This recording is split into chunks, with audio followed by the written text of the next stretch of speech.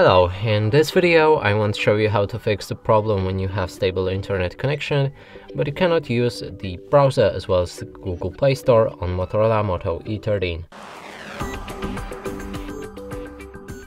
And to do this, first let's try to identify the error, and we're gonna start with Google Chrome. So now if we try to reach any website, there's this problem. Something same is happening with our Google Play Store. So if we try to download this game, for example,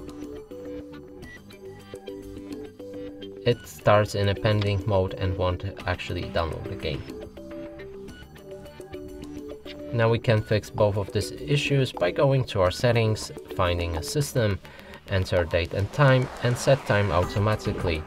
From here, all of these problems should be gone, so we can install the game from the Google Play Store.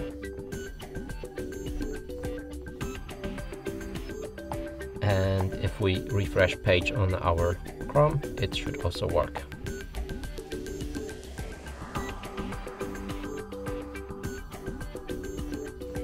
And that's it for this video. Hope you like it. Please consider subscribing to our channel, leave a like and a comment below.